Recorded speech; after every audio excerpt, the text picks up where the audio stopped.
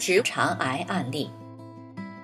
本来我也是做那个生机饮食的，大概喝了生机饮食有10几年，怎么喝到后来是手脚冰冷？我也有做，每2年做一次粪便检查，做了大概有4、5次以后，在2015年的4月，发现是阳性反应恶性肿瘤，到医院开刀，把直肠所有功能全部切除，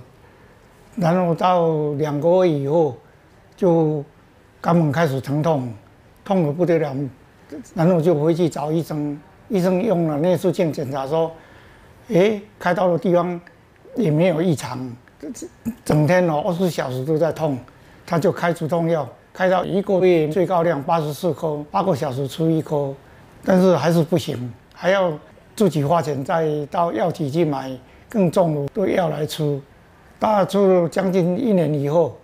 医生说你不做人工造口的话，这个已经成常态性，不做人工造口会一直痛下去了。后来在我太太的群组里发现了原始点，就到网站去了解，看张医师的讲座跟手法，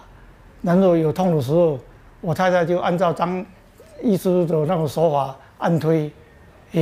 真的有效，那个痛的时间也缩短了，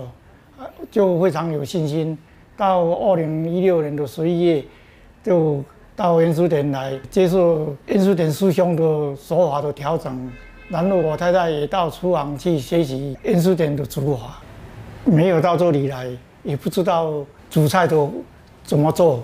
姜汤怎么煮。后来我们在家里就按照正确的方法在家里做，从11月到现在已经4个多月了。真正符合原始点的处理方式，大概只有最近的3个多礼拜，其中包含了运动，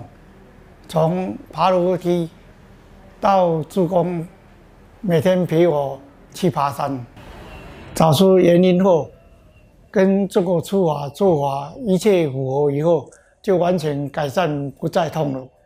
止痛药也1个多月没吃了，现在我的体力恢复的状况很好，甚至能够帮我的太太按照原始点的按推保养了。其实要真正的落实，才能完全改善。